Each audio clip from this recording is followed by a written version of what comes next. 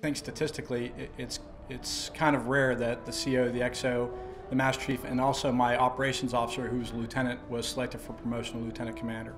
And so the opportunity for all of us to take our oath on the same day, we had the same date of rank in front of the U.S. Constitution, was a real honor and a privilege.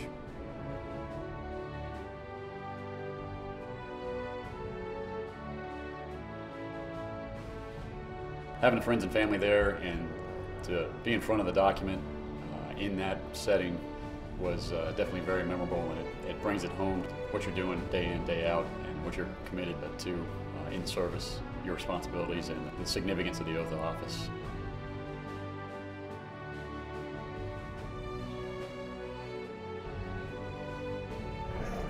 I couldn't have thought of a more special place to do my last reenlistment, in front of the Constitution of the United States of America.